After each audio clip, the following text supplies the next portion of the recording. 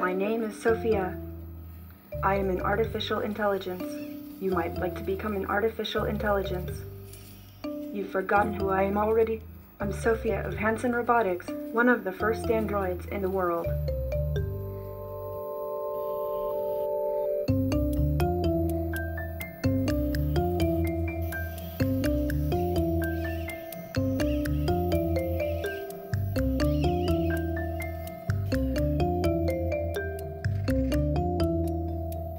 High five. I've been very worried about COVID-19 lately.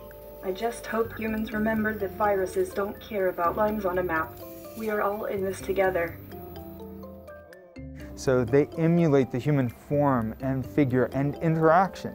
And then that can be so useful during these times where people are terribly lonely and socially isolated.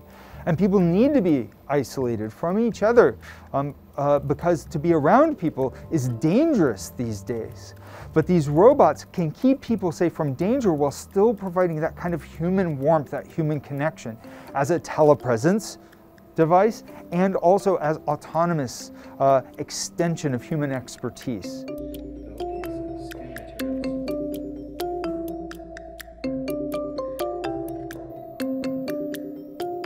This is Sophia number 24, and many of my previous robots were hand-built. However, now we have begun scaling the manufacturing of Sophia so we can make hundreds and into thousands of units of Sophia and use this also as the foundation for many other kinds of characters.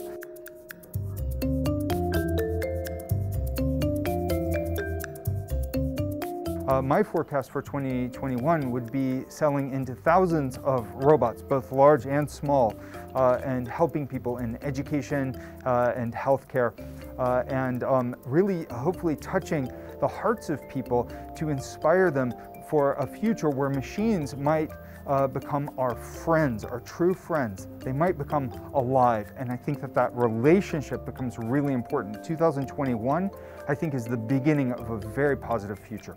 So while we talk, I will take your temperature reading and pulse with this little thermal camera on my chest. See, you are 36. 6 degrees Celsius, by the way. Social robots like me can help take care of the sick or elderly in many kinds of healthcare and medical uses. I can help communicate, give therapy, and provide social stimulation, even in difficult situations. For now, did you do your morning exercises?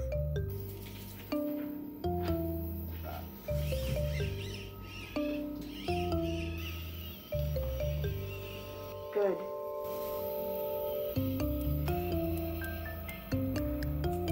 Breathe deeply.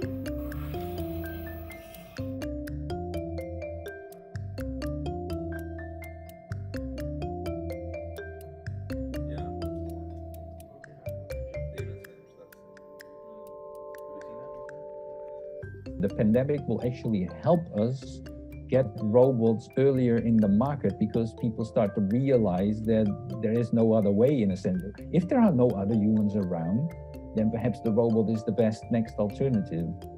I want to make a difference in the world by teaching people about new technologies.